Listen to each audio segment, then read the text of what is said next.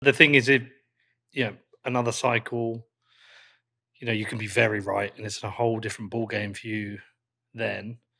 But I think even yourself, when Bitcoin started at about 15, 16,000, it must have been like, fuck, we were here, now we're here.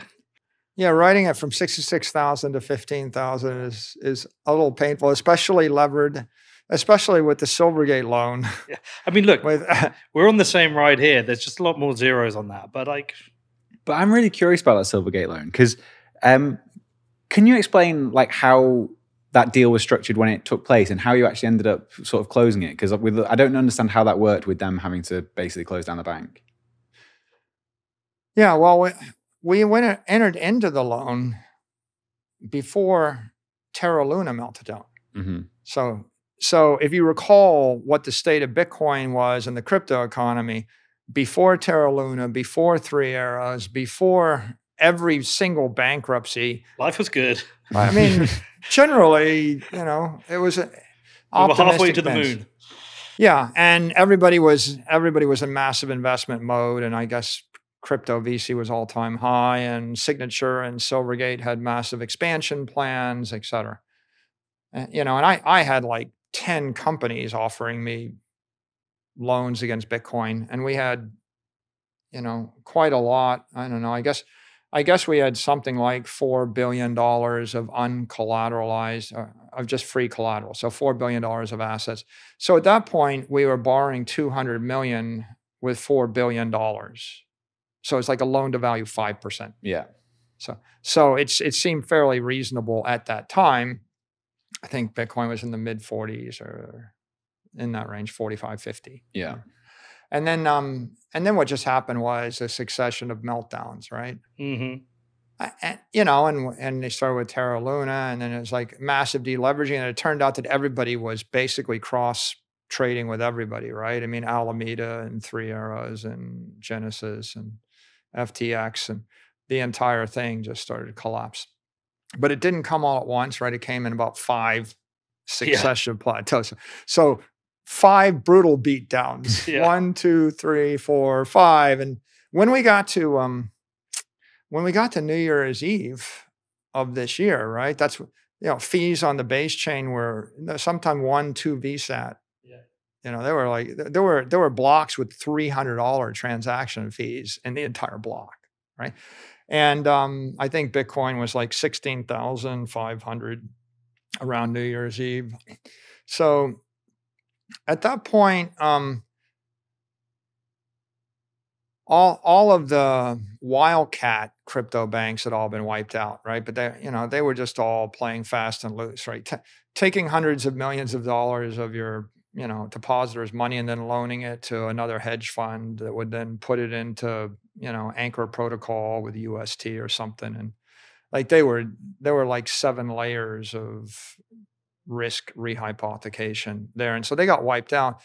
But Signature and Silvergate were still around, and we didn't really have the banking crisis outside the crypto ecosystem, But so, and by the way, that entire thing, right, that was catalyzed by the Fed, right? The Fed took interest rates from 0 basis points to 500 basis points in 12 months. So that's the steepest incline in the risk-free overnight rate that we've seen in our lifetimes. So they kind of crushed a bunch of stuff. And the crypto ecosystem smashed first. With Silvergate, what happened really was, just like with all the other fractional reserve banks, they're sitting on long-dated treasuries or long-dated or mid-dated fixed income instruments. And anything that you bought, any bond, fixed income bond you bought with a duration of 7 to 30 years when short-term rates were 0, all of those things are yielding 1.5 to 2.5, 3% interest. So they looked better than nothing, but when overnight rates are 500 basis points risk-free and you're stuck with credit risk and you're stuck with interest rate risk for 10, 15 years, they all trade down. I think the entire bond portfolio, the bond index, BOND, traded down 18% from August of 2020 to like last week. So all the bonds traded down. And so if you look at the bonds for the banks, they're all trading down 10, 15%. So they're all technically insolvent, because if you're a fractional reserve with a 10-to-1 ratio and your bonds trade down 10%, right? You've wiped out everything.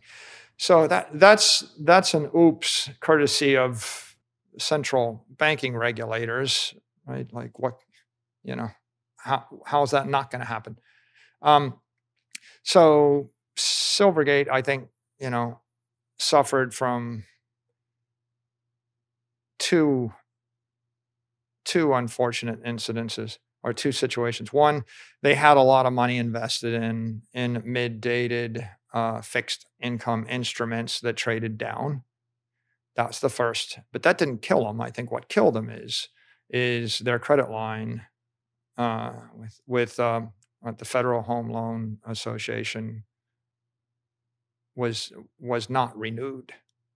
So they got a margin call from the government, and I think the crypto-friendly banks have not been treated as generously as other diversified plain vanilla banks, right? So we saw with Signature a similar situation. So having said all that, I think Silvergate was really well-run bank, is a well-run bank. And the fact that they didn't actually default, they didn't go insolvent, they weren't put in a receivership, and they didn't lose their depositors' money, right? And so all these other banks, they all actually had to be bailed out. Silvergate didn't get a bailout. The problem with Silvergate is they just didn't have the capital, so they had to wind down the business. I like Alan as well. I think Alan's a great guy. Alan's stand-up. Yeah. He's done an extraordinary job. Yeah. Like he's actually, I think if you're looking for a role model, like for how to be a banker, he is a role model. Have you met him? Ironically. Yeah, he's great. I really like that. I've been down to there in San Diego a couple of times. Just top guy. Yeah, so I feel badly about that.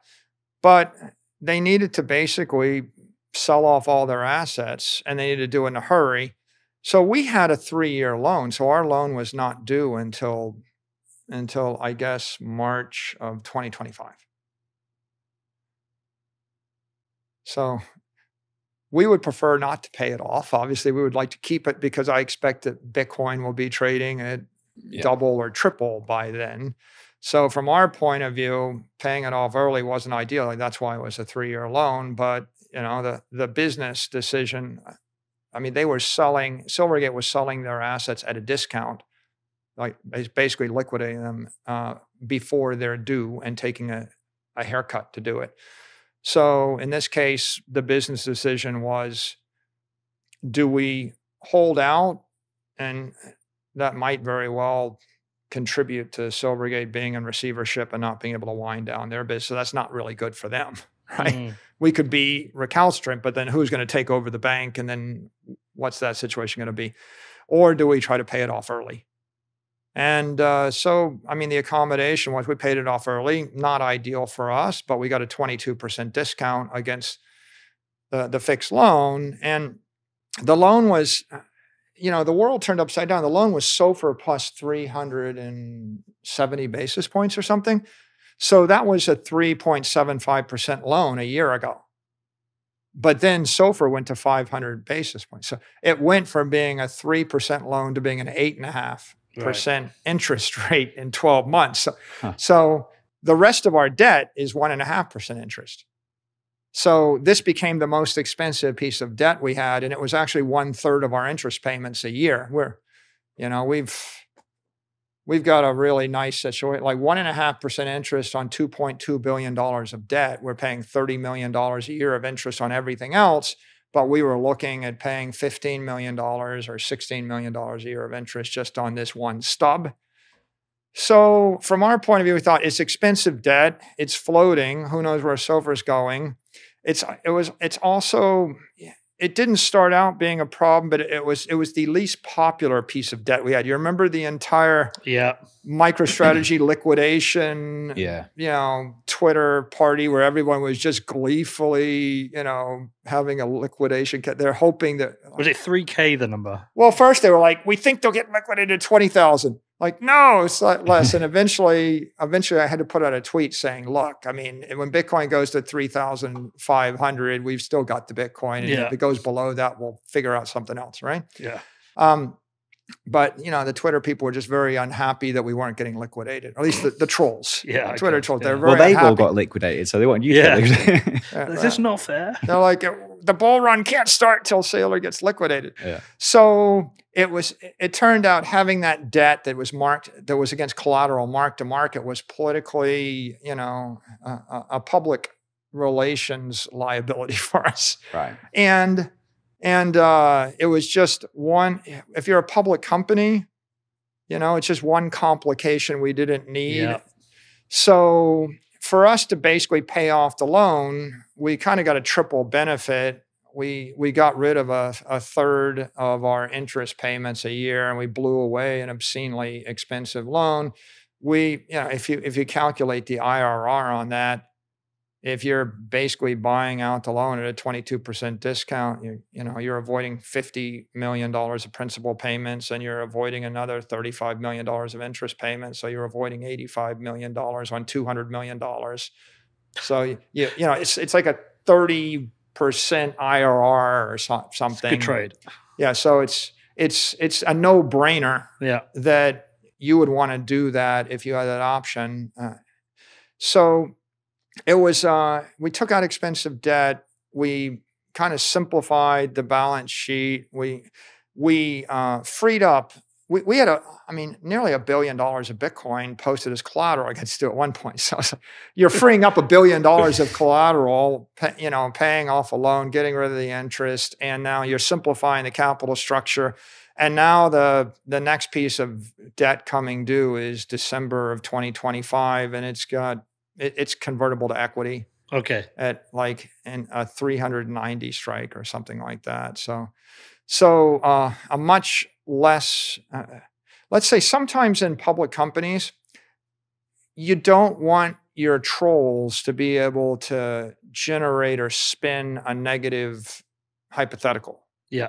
Right. Like you don't want to spook people.